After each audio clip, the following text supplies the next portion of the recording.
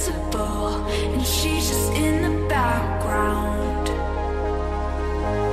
And she says, I wish that I could be like the cool kids, 'cause all the cool kids, they seem to fit in. I wish that I could be like. Hey guys, and welcome to my channel. In today's video I'm going to be giving you the latest updates on water sports here in Goa after lockdown.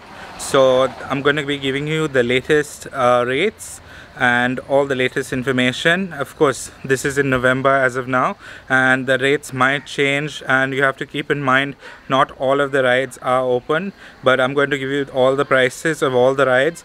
So basically why I'm doing this is many people keep asking me how do I set a budget for Goa. So this basically, you can use this as a guide for you to do your budget. Of course, the rates might differ according to different venues. Different beaches might have a little up or down, of course, so you have to understand, but this is a good idea for you to get an overall idea of how much they should charge you. So I'm going to be giving you the rates about boating, parasailing, everything in detail. So let's go ahead and check out the rates. If you're new to my channel, I'm a local Goan and I do a lot of videos here in Goa, and I give you all the latest updates on everything that's going on in Goa, guys. So please do subscribe, and let's go and check out the rates of all these boating and all activities, guys.